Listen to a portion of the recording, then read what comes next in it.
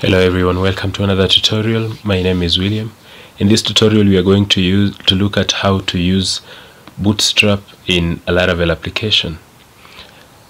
By default, Laravel from several recent versions, it has, or in other words, it ships with Tailwind CSS installed, and sometimes you might want to just work with Bootstrap because you're comfortable working with it, or maybe it's what it is that you know how to go about working with it. Therefore, you might require to know how you can be able to do that, and that is what this video is going to be all about. So we are going to open terminal and then install Laravel UI. It's an authentication system for Laravel, but in this case it can allow us to be able to install Bootstrap. So we are going to run the command composer require Laravel UI, and then we install. Our installation of Laravel UI is complete, and we have installed Laravel UI version 4.2. So we will go ahead and be able to generate the scaffolding. So we are going to use the command php artisan bootstrap UI bootstrap. And in this case, if you want to generate scaffolding for Vue, you will write Vue. Or else if you want to use React, you can also write React, and then continue like that. So because we are interested in Bootstrap, we will have it like that. And then after that, I'm going to tag auth, so -- auth, to also be able to generate the authentication, login page, password resets, all those pages that are required with this installation. So after that, I'm going to press enter and then install. As we run that command, as you can see, we have authentication scaffolding generated successfully, and then Bootstrap scaffolding installed successfully. So in this case, after that, we are being required to run npm install and npm run dev. So in this case, because I'm working with VS Code, I will do each command on its own. So npm install,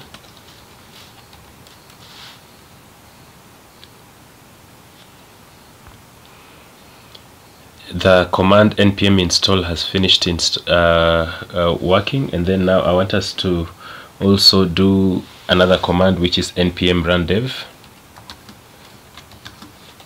in this case to compile our assets, and we are going to compile them using Vite. So you press enter, and as you can see, the compilation is complete, and already we are running Vite, and it's giving us some app URLs that are here. Now I want to just go ahead and show you what those few commands have been able to do. So you go to resources and then views.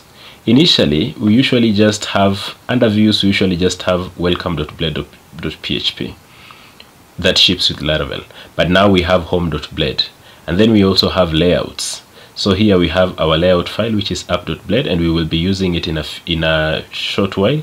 And then we have authentication. Here we have password, so confirmation, password confirmation, email, reset email, and so on and so forth, login form, register form, and also verify email if you intend to use that. Something else that I would like us to look at when we check routes, there is yes, there is auth routes, this one that we are having here, which also has appeared because of the same commands that we have run. And then you also see that we have a get route that is taking us to home controller for the authenticated user. So then I would like us to just go to also to app and then HTTP controllers. As you can see, we also have an auth folder.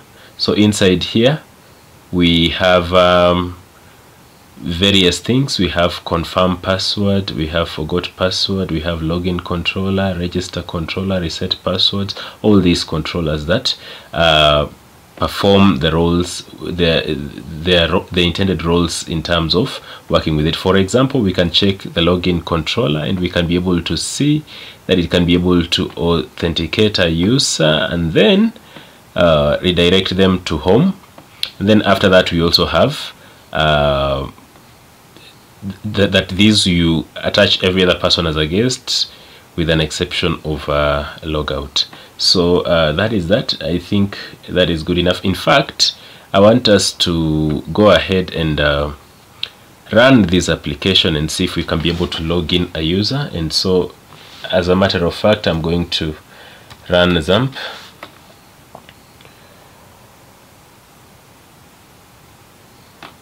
And then run Apache and MySQL. Depending with your development environment, you will do whatever is that you are supposed to. So here I'm going to migrate our file. So PHP artisan migrate. And since I have this database already in my machine, I can say migrate :fresh.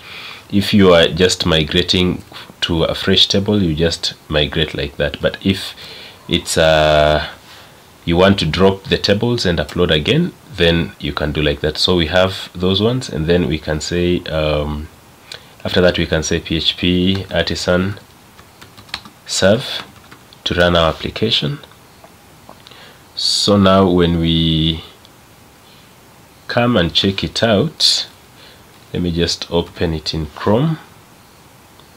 When we come and check it out, you will find that we can be able to, so localhost 8000, that is the route we are visiting. You will find that we have login and register.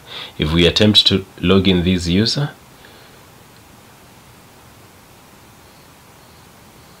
maybe register a user, because we do not have a user in our table, we can have a user maybe with the name William, and then an email address. I can pick any email address there, and then the password. We will repeat the password to confirm it.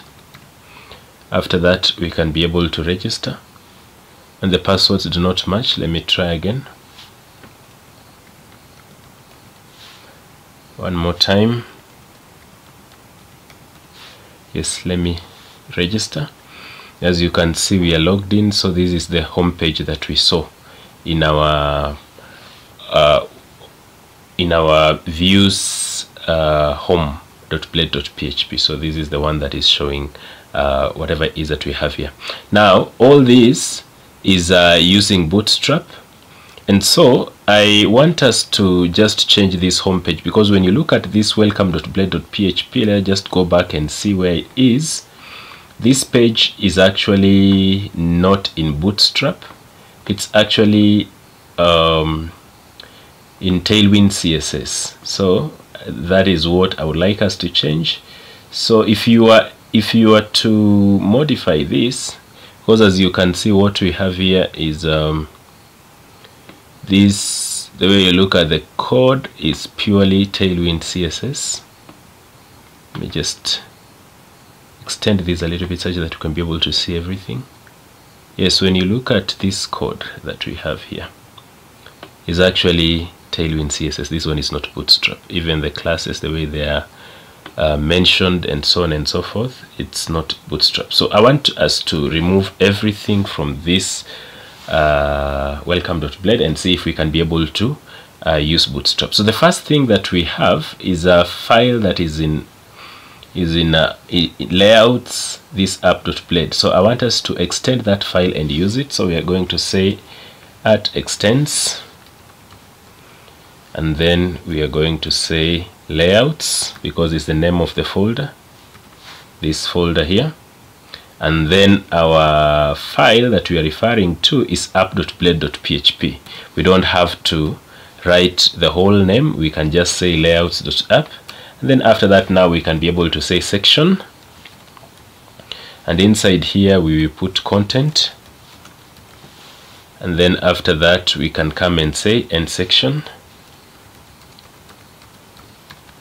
And this content is being injected here. So when we look at our app.blade, there is somewhere where we have yield content. So it will bring everything that is on this page in our new page, and then we can be able to add whatever it is that you have under a section called content, whatever it is that we will be putting inside there. Now after that, I would like us to just go to Bootstrap to just confirm to you that we are actually using Bootstrap. I want us to go to bootstrap.com, and of course the current version is Bootstrap 5. So I will open it, and then we go to documentation. I want to copy a card and place it there such that we can be able to see that our Bootstrap content is actually working perfectly. So let us go to cards. Yes, you pick a card, and I want to just scroll down up until I reach one of the cards that exists. There are so many here. Maybe I can choose this one. I will copy it. I'm going to paste it here, but as I paste it, I want to have a div with a class of container,